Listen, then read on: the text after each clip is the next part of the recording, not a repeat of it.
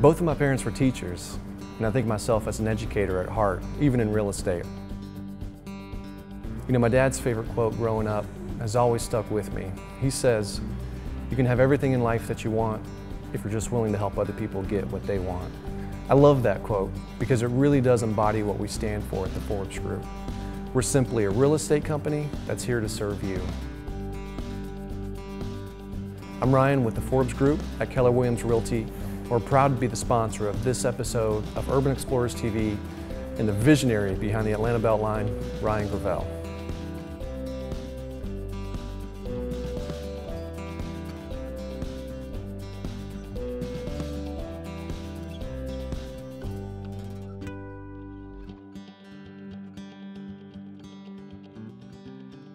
Good morning, I'm Steve Sines with Urban Explorers TV. I'm here today with Ryan Gravel, whose master's thesis at Georgia Tech in 1999 was the inspiration for the Atlanta Beltline. Welcome, Ryan. Thanks for joining us. Great to be here. Thanks for having me. Great. So I guess my first question is just, how did you come up with the idea for the Atlanta Beltline? Well, it evolved over time. I think I did a year abroad in Paris in college when I was studying architecture at Georgia Tech in the early 90s, and really changed the way that I saw the world. I had lost 15 pounds in my first month of being there because I was eating fresh food from the local market and walking wherever I went. And the relationship between the built environment and the way that we live and our lifestyle became really clear to me. And I was interested when I came back to Atlanta in how to make Atlanta the kind of place that had the similar kind of interesting relationship. So I continued studying architecture and urban planning through graduate school, became obsessed with the role of infrastructure in our lives. And when I needed a thesis, it had to be a sort of a design project, but at a city scale to accomplish both architecture and planning. And so I had this idea for this loop of old railroads circling the city. And is Atlanta unique in that it has that loop? I'm guessing it is because it was started as a railroad town. Sure, yeah, Atlanta's built by railroads. That's the reason that we exist. So there are railroads everywhere. A beltline is a historic term for kind of beltline that belts around the city, not the one that goes through the middle. Right. And a lot of cities have beltlines, but Atlanta's unique to have 4 that line up to roughly form a loop. So the idea was to reuse the railroad itself for transit, to incentivize the development of all that abandoned land, and to revitalize the neighborhoods along the way, many of which at the time had really been struggling against sort of the onslaught of the 20th century and decline, but now we're sort of perfectly positioned to come back to life. So the Beltline was a way to re-energize, revitalize those communities. So talk a little bit about how you took the idea, what was in the thesis, and made it a reality. What were the key drivers that made that happen? Well, I'd never imagined we would actually do it. It was just an idea for school, and I put that book on the shelf and went to work for an architecture firm. Ended up doing a lot of mixed-use redevelopment type projects. A lot of them happened to be on the Beltline corridor because there was growth pressure there at that time. Developers could come in and buy a big tract of land pretty easily, rezone it for medium density kind of development. And we were working on one site that would become Inman Park Village, and we were trying to decide, do you take the parking garage and jam it up against the abandoned railroad, or do you orient the project toward the railroad, hoping it would become something better one day? And I was telling my coworkers about this idea I had in school, and they thought it was cool. And so we talked to some people about it, and the more people we talked about it, the more people wanted to hear more about it. And so we eventually put out a letter with some maps, mailed it out to everybody we could think of, the governor, the mayor, all the regional planning agencies. Got a great response from Kathy Willard. She was on city council, chair of the city's transportation committee. She was frustrated with the lack of investment in transit in the urban core of Atlanta. And this letter landed on her desk, and she thought, wow, this is cool. So she called us in, we met with her. This is the summer of 2001, so a few years after I graduated. And she called us and she had a town hall meeting in a church basement in Virginia Highland, and the neighborhood fell in love with the idea. And she had a couple more, and we built some momentum. And then she was elected that fall, the city council president. So we took the conversation citywide. And literally for 2.5 years, we went to every neighborhood group, neighborhood planning unit, church, school, business, Rotary Club, anybody who wanted to hear about it, we went to talk to them. I was doing 3 and 4 meetings a week, and so was she, and so was her staff, and a handful of volunteers for 2.5 years. And we created this incredible groundswell of public support for the project that then got the attention of other elected officials, the regional planners, and she, at the same time, was able to get it in a transit study through MARTA, and which started looking at the viability for transit. Hey, this isn't just some cute little trolley. It actually would carry tens of thousands of people every day, connecting them into MARTA and the larger transit network to get downtown or midtown or airport or wherever. And simultaneously looked at it through Invest Atlanta, which is the city's economic development agency, who saw the economic potential that this would bring, not only accommodating growth in the north and east part of town, but also spurring new investment in the south and the west where there hasn't been any new investment for 30 or 40 years. So all these things started to pile together, and we started creating this amazing momentum. By 2004, the Trust for Public Land came in and said, well, you know, what about 1,400 acres of new parks in addition to this great concept that are connected? So the idea really started to expand and grow, and with every new constituency, the grassroots movement got bigger. And it really compelled and even obligated the city leadership to build it. What about unintended consequences? Are there any things that have happened that maybe you didn't anticipate? I didn't anticipate people loving it so much.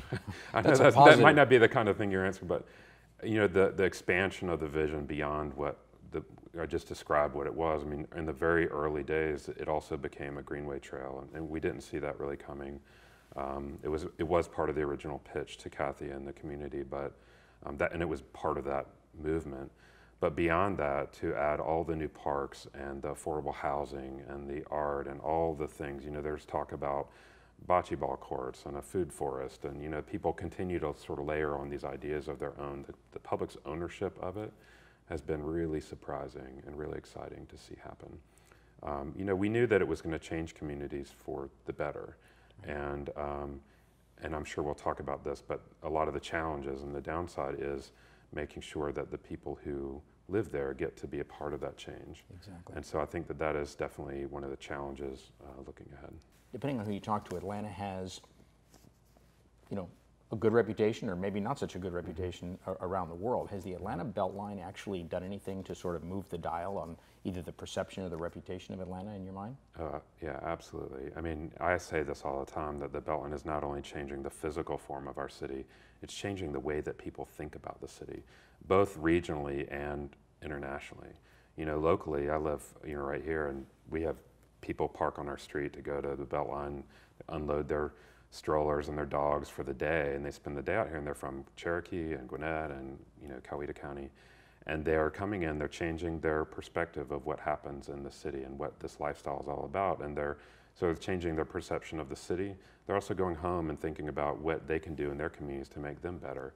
I was in Singapore back in March, and they have a 15-mile railroad across their island country, and they've been following the Beltline for 5 years. They see it as their model for what they want to do in their community, which is pretty cool to see. That's excellent, and you should be proud of that. I mean, Yeah. that's an unintended consequence, really, Yeah, when you think right, about it. yeah. Right? The fact that you, I wouldn't say single-handedly, but you played a big part in changing the perception of the city of Atlanta around the world. That's Well, you know, it's for me too. I mean, it surprised me what has happened. You know, we moved to Krog Street 2 years ago. We've always lived on the Beltline, but on the east side now. And our kids, you know, their worldview is being shaped by this thing, and you know, and when you see them and their assumptions about Atlanta being the kind of place that you can ride your bike to the grocery store, Yes.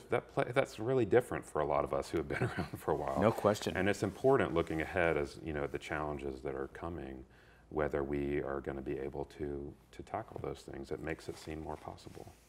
You mentioned regentrification briefly a minute ago. A lot of people are now talking about that, or at least questioning whether all this regentrification is really a good thing. Mm-hmm. Any comments about that in terms of whether that's been, did it go according to plan, or is it causing some problems, as you suggested a while ago?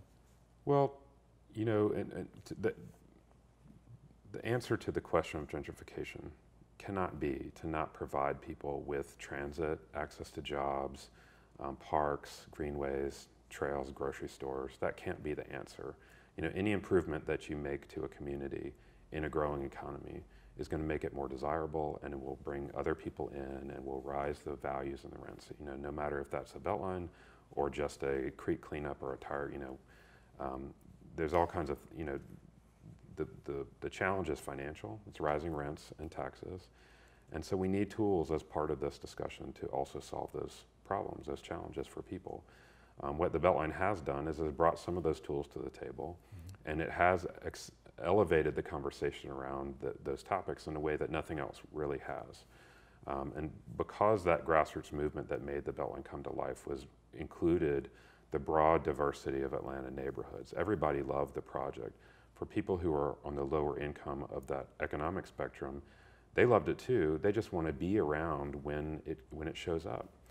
And we need to make sure that they are. And so their participation in the project was why we have 15% in the tax allocation district that goes to affordable housing. It's why we've created the Community Land Trust Collaborative. It's why we put together some other tools. It's not enough. And the 5,600 units or 5,200 units that the city's obligated to build as part of that is an important first step, but it's a drop in the bucket compared to the need. So I think looking ahead, it's important that we use the Beltline as a vehicle for driving this conversation that really otherwise I'm not sure would be happening at all. In kind of wrapping up this segment about the Beltline here, what keeps you up at night about the Beltline? I think that question, the question of are we going to build it for everybody? Because at the end of the day, it can be a great economic success for the city as a whole, but if it's not a success for the people who made it happen, then I don't think that we can call it, it's not the success that we all had hoped for. Because the project came out of this grassroots movement, because it was a movement of neighbors and neighborhoods, we were making promises to our friends and our neighbors that this project was going to be different. And it is different, but we have a long way to go before it's implemented. And so we have to make sure that we stay true to that vision. We hope you enjoyed this episode of Urban Explorers TV. I'm Ryan with the Forbes Group at Keller Williams Realty.